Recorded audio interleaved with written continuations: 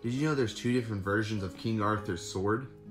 The Arthurian legends are old as can be, and there's many different interpretations of them. Most of the very first word was called Caliburn. That was the very first sword, before it was then renamed or Frenchified to Excalibur. Some will actually try to put them as they were both there in the story, saying that Caliburn was the sword in the stone, and when Caliburn broke, it was later then forged once again by the Lady of the Lake, turning into Excalibur.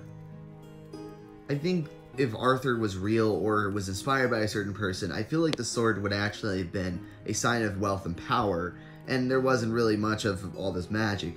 But it is cool to think about how there's different depictions depending on the writings of where they're at.